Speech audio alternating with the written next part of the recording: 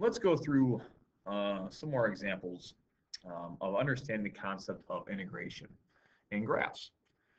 Here we go, and what we have is we are asked to find and use the graph of f to determine these conclusions and explain our answer. Here we go. Let's see if we can work this out. Here we have h is equivalent to the integral from 0 to x of f of t dt. So h equals the integral from 0 to x of f of t dt.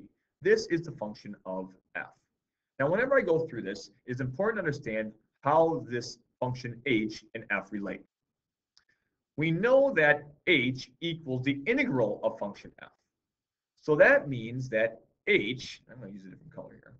All right, it means that h, all right, prime, because the derivative of this h, because h is the antiderivative of f, we're integrating it, should equal f itself. That means that h double prime equals f prime itself as well. Okay, let's figure this out. Which is larger, h of 0 or h of 6? Well, if we integrate from h of 0, all right, that means we're going to set this up and go from 0 to 0 of f of t dt. In doing so, the integral from 0 to 0 is equal to 0. In comparing this, we can find h of 6. H of 6 is going to be the integral from 0 to 6 of f of t dt. And understanding what we have here is that this area, because when you integrate, you're finding the area under the curve. This area from 0 to 6 is all positive. So that is going to be greater than 0. And therefore, which one is bigger? Therefore, all right, h of 6 will be greater than h of 0. All right, let's try another one. Going here, we know that h prime of 0 and h prime of 6. Well, h prime of 0 equals f of 0, which we can see on this graph right here. F of 0 equals 8. Well, we also know that h prime of 6 should equal f of 6.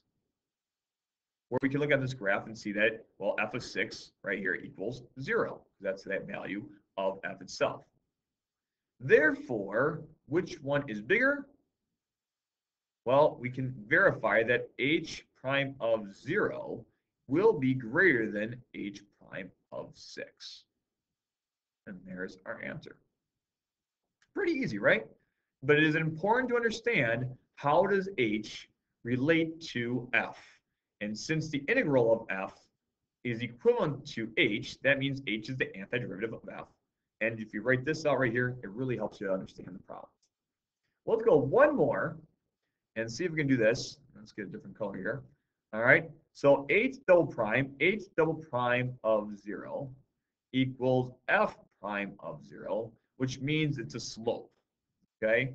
So h prime of 0, we can see up here, it appears at h prime of 0 that this is going to be a max. So we're going to approximate that this slope is going to be 0 here. We are then going to go over here and say h double prime of 6, which should equal f prime of 6. And since we have this, we know that and f is increasing at this, or sorry, decreasing at this point at x equaling 6. All right, or t equaling 6, depending on what we have. All right, x equaling 6. Therefore, all right, what is happening here? That means that f prime of 6 should be less than 0, right? Because it's going down. Well, therefore, what do we know? Which one's going to be bigger?